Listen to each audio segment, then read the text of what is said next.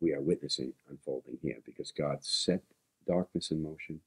God has appointed a day. That's why we were commanded to count Jubilees after Passover, which is a sign, a command from God, that when we observe the ordinances that God commanded us to observe, Passover being one, we will begin the process of transformation. We will leave the Egypt of our own personal existence, and we begin then our passage through the wilderness of the nations, until finally we come to the high holy days, when we blow the trumpet in the new moon.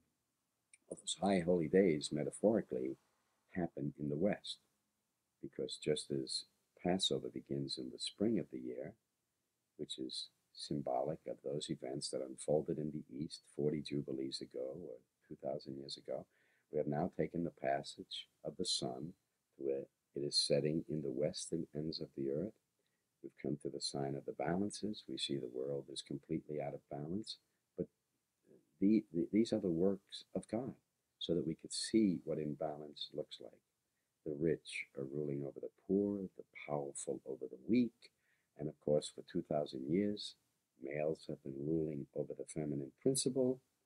That's why Paul, 2,000 years ago, says, "Now the mystery of iniquity doth already work. The wicked error, according to the Dead Sea Scriptures, is now beginning."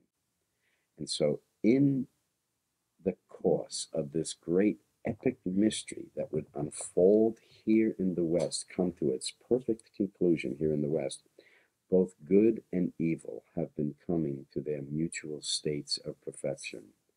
And that's why the scripture says that the day of the Lord will not come until the antichrists are revealed. And these antichrists are being revealed in the collective presence of the rulers of the Western world.